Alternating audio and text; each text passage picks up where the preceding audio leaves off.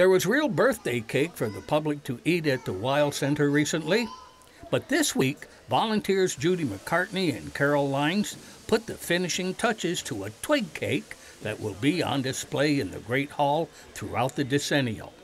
I see these beautiful, the beautiful Adirondacks, and they're just coming here hungry to know more. And so, in a lot of ways, we work really hard every day just to sort of feel that, that yearning for wanting to learn more, that curiosity. And I think we do a good job of sort of taking everyone to wherever their interest is, whether it's coming through a hike or going on a canoe paddle or going up into the treetops. I mean, that's one of the things I think we've done really well, is that we know people are different. We know that they have different interests, and that they love nature or they wouldn't be here in the Adirondacks. The Wild Center has a staff of naturalists who break down nature's mysteries through lectures and hands-on activities like bird bingo. How about the brown pelican? Do you have that one? This albino turtle is another example of where staff works.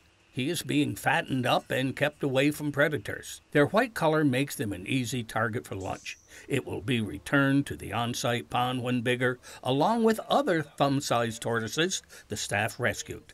The officials here at the Wild Center knew they had something good right from the beginning. They didn't know how good.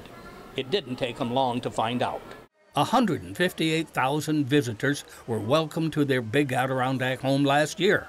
Now, that's more than the population of a good number of Adirondack towns. I think the Wild Center's had an unbelievable impact on Tupper Lake and the region. I mean, positively. When you look at last summer, they were averaging in the vicinity of 2,000 visitors a day.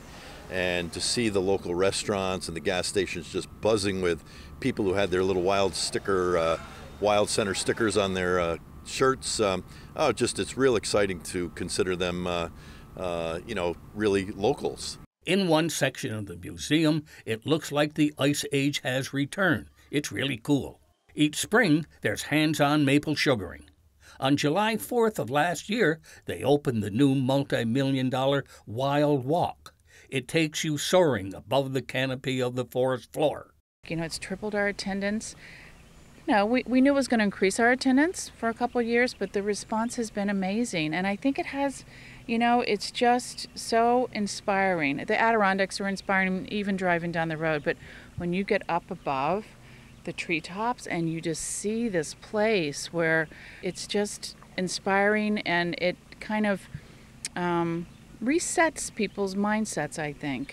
The facility depends heavily on volunteers. Many have been there from the early planning stages. Volunteers work everywhere, chalking up 100,000 hours. After 10 years, they are considered the backbone of the facility.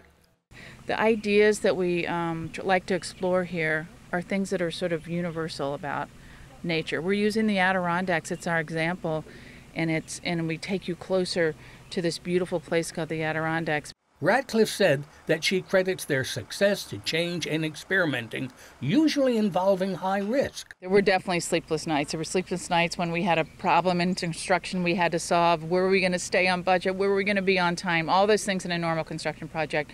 But it was a big risk. But a well-calculated risk that has paid off. Over the last 10 years, the Wild Center has attracted tens of thousands of visitors here. And as they add new features, they will continue to satisfy the public's hunger for nature. For Mountain Lake Journal, I'm Jack LeDuc in Tupper Lake.